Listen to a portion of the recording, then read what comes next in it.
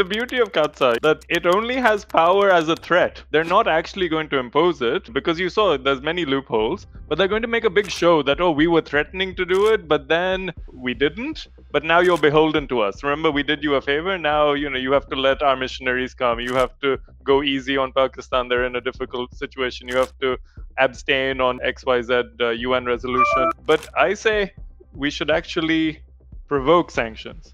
Let's see how serious they are. Should deliberately provoke the US. They keep wanting to threaten us with sanctions. Let them do their worst. I would welcome it.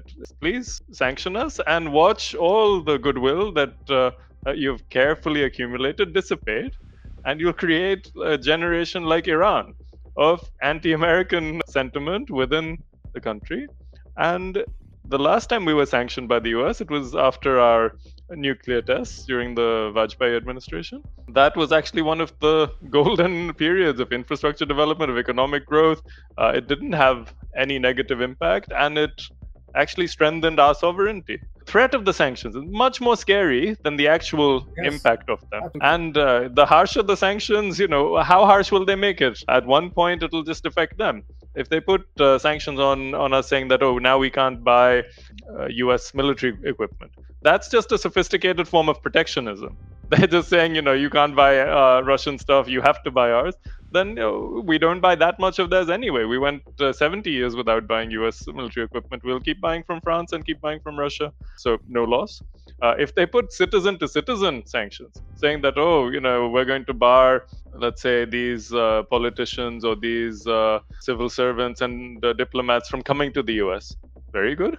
Then, their kids won't go to Harvard Kennedy School and go to Yale on these PSYOP and cultivation efforts. Very good. And if they put it even stricter and they say, oh, no more citizen-to-citizen collaboration, no more Indian students coming to the US, then, yeah, we'll find other places to go, or we'll be forced to strengthen our own institutions. 15 years ago, a lot of Indian students used to go to the UK. Then when David Cameron came to power in 2010, he increased the fees. He made it unattractive for Indian students. He said that they wouldn't get a work visa after they studied.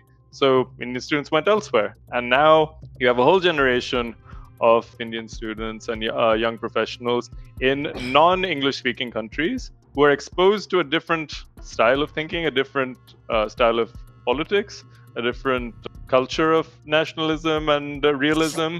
And that's actually quite healthy for our society, to decouple ourselves from the hegemonic power of the US or the UK and learn from other sovereign states how to be a sovereign state and how to leverage our human resources and power.